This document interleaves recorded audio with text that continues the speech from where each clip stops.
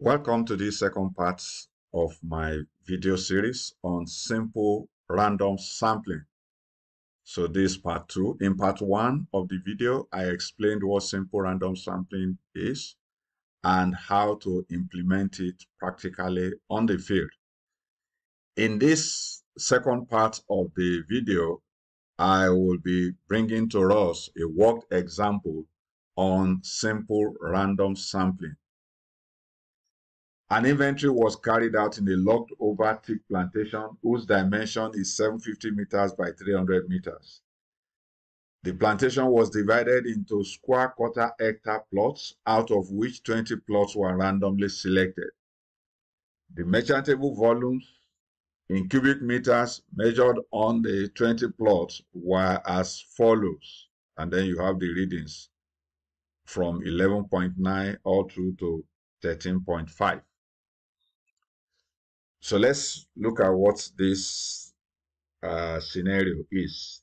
We have a plantation area, a plantation that is 750 meters by 300 meters in size. That's the size of the entire plantation.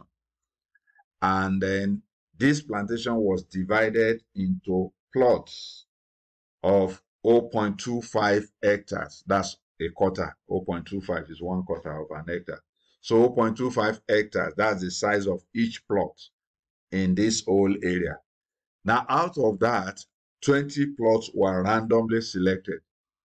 And after selecting the 20 plots, of course, measurements were taken in terms of diameter, height at various points, and so on. And so volume was computed for all the trees in the various plots.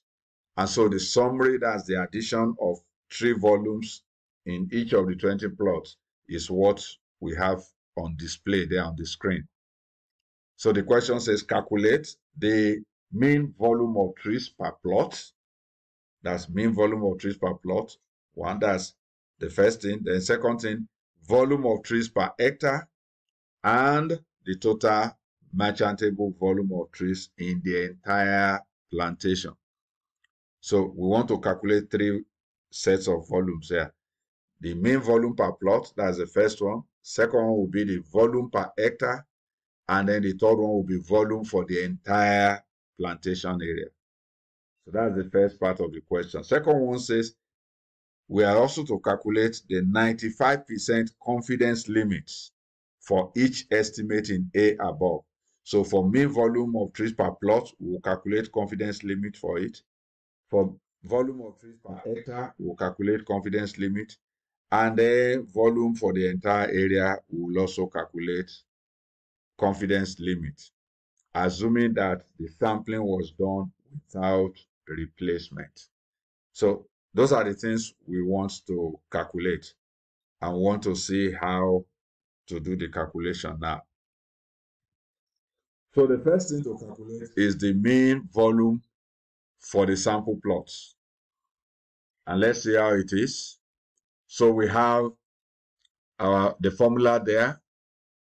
Bar y, that's mean of y, as equal to sigma yi over n, where yi is the volume in the ith sample plot. So the volume per plot is represented as y, and n is the number of sample plots. So we have 20 sample plots, so n will be 20 in this case. So to implement that formula, it means we have to add up all the volumes for the 20 plots and then divide by 20. Of course, that's the mean, that's the average. And the answer is 13.2 cubic meters. 13.2 cubic meters. That's the answer. That's the mean volume per plot. Now, since each plot is 1/4 of an hectare, that's 0.25 hectare. In other words, there are 4 of such plots in 1 hectare. So the volume of trees per hectare will be obtained by simply multiplying the mean volume per plot by 4. So by y times 4 gives us 52.8 cubic meters per hectare. So this is the volume per hectare, Don't forget that. Now, the next is to calculate the volume for the entire plantation. We are told that the entire plantation area is 750 meters by 300 meters. And that gives us a total of 225,000 square meters. If we are to convert that to hectares, it is 22.5 hectares. 22.5 hectares. That's what it is. Because don't forget, 1 hectare is 100 meter by 100 meter. So in other words, one hectare is 10,000 square meters. So that's why we obtained that's how we obtained the 22.5 hectares. So this is the size of the entire plantation, 22.5 hectares. So if we already know that for each per hectare, we have 52.8 cubic meters as the volume per hectare. So what will then be the volume in 22.5 hectares? We just multiply. So we multiply 52.8 by 22.5, and that gives us 1,188 cubic meters. So this is the volume for the entire plantation area. So that's how to solve that problem. It's very straightforward, very simple and straightforward. Now we are left with B, which is the confidence limit for each of those estimates. So to calculate confidence limits, we need to know the formula, and the formula is right there on the screen. It is estimate plus or minus T into bracket standard error. That's T multiplied by standard error, where T is the student's T value from the statistical table at n minus 1 degrees of freedom and at 0.05 level of significance. And SE is the standard error of estimate. Now, from the statistical table, we can obtain the student's T value at 19 degrees of freedom and 0.05 level of significance. And that is 1.729 from the statistical table, 1.729. Now the standard error. The formula for standard error is, as shown on our screen, the square root, of course, of our variance over n, and then we have in bracket 1 minus small n over big N. Now, the S square Y is the variance of the volumes from the sample plot. So we have to calculate variance. That's what we will put there. And then the value in bracket, the item in bracket is the finite population correction factor. And this is used only when sampling is without replacement. When sampling is without replacement, that's when we use this. If the sampling is with replacement, it means the population is infinite, because as you sample, you replace, you sample, you replace. So that's infinite, and that one will not have this FPC, this finite population correction factor. It won't have that. So, but in this particular example, we are told that sampling was done without replacement. So that's why we are having it here. So let's see how variance is calculated. Just general formula for calculating variance. You can see sigma y square minus sigma y into bracket square over n, everything all over n minus 1. And from the data we are given, all these have been calculated. And you can see that the answer, the final answer there is 16.36. 16.36. That is the variance of, that's the variance, the sample variance. So let's see now, the next step is to put that value into our formula for standard error. And everything gives us 0.7998 cubic meters. Now, our small n, don't forget, is the number of sample plots selected. And then capital N is the total number of sampling units. And how did we get this 90? You know, the entire area is 22.5 hectares. That's the entire area. And the size of our sample plot is 50 meters by 50 meters. So how many 50 meters by 50 meters can we get in an area of 22.5 hectares? So when you do the calculation, it will give you 90. So that's how we got our capital N to be 90. So the final answer for the standard error of estimate for that, for the mean volume per plot is 0.7998 cubic meters. So that's the value for the mean per quarter hectare plot. So if we have that value already for the quarter hectare plot, simply the standard error for the volume per hectare will just be that value times 4, because the size of each plot is 1/4 of an hectare.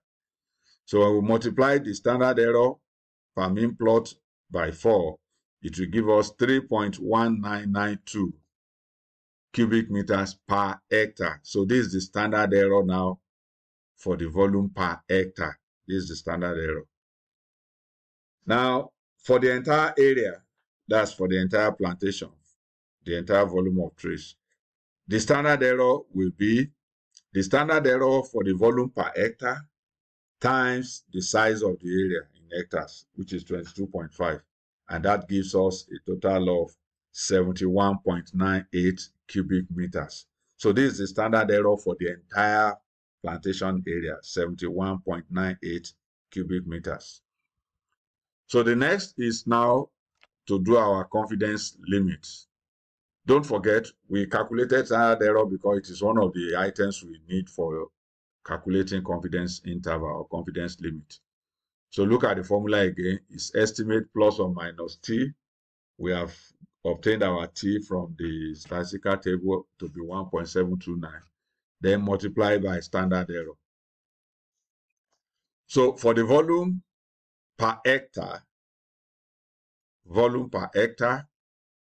the standard error we obtained was 3.1992. So we put that that value down into the formula for confidence interval, and it gives us 52.8, which is the volume per hectare, plus or minus t value, which is 1.729, and then multiplied by 3.1992. So that's what we have. And this gives us 52.8 plus or minus 5.53 cubic meters per hectare. So if you expand that plus minus, it is actually 47. So it's a range. So it means the value range from 47.27 cubic meters per hectare to 58.33 cubic meters per hectare. That's the entire range. So what does that range actually signify? It means that even though we have obtained our volume per hectare as 52.8 based on the 20 sample plots that were used, we said the volume per hectare is 52.8. But you know, that's not the entire population. There were 90 plots altogether in the entire area, out of which we selected just 20. And we got the average per hectare to be 52.8. Assuming we are to measure all the 90 plots, that's the entire population, what will be the value? Of course, we don't have it. But confidence interval gives us a range to say, okay, even though we have obtained the volume, the mean per hectare, the volume per hectare to be 52.8, the range of the population mean, assuming we sampled everything all together, all the 90 plots, and we find the average volume per hectare, it will be within the range of 47 and 58. So that's the level of confidence, that's the interval, the interval that the true population mean will be. Now, for the entire plantation, the confidence interval is, as usual again, the estimate, which is 1188 plus or minus 1, that's the t value here is 1.729, and our standard error for the entire area is 71.98. So we multiply that out and it gives us 1188 plus or minus 124.45 cubic meters. And if we expand that, it gives us a range of 1063.55 cubic meters to 1312.45 cubic meters. So that's the final answer to the question. So that's the way we do our calculation. When you have gone to the field, using simple random sampling, you have obtained your measurements, you come back, you do your computation to be able to obtain the volume per plot, mean volume per plot, volume per hectare, as well as volume for the entire plantation area. I hope you have enjoyed the video. If you have questions or comments, please remember to drop them below. Thank you. See you in the next video.